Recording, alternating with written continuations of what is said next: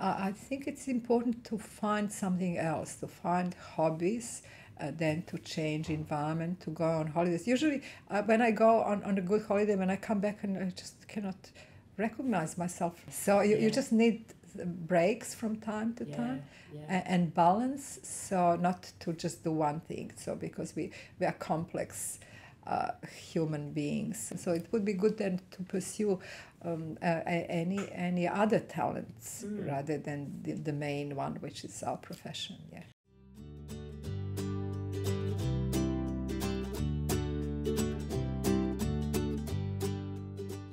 I have a discipline of, swimming and going to the gym and that kind of thing in between time. Yeah. But it is about punctuating work. So I am not a model of work-life balance.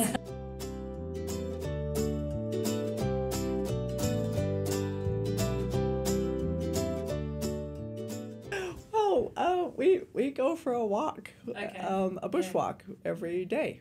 Really? And a longer one on the weekends. And then we're fortunate here, and in the past we've had friends, good friends, and here we have good family and friends, and we get together at least once a week on a regular basis. And that's an absolute delight as well.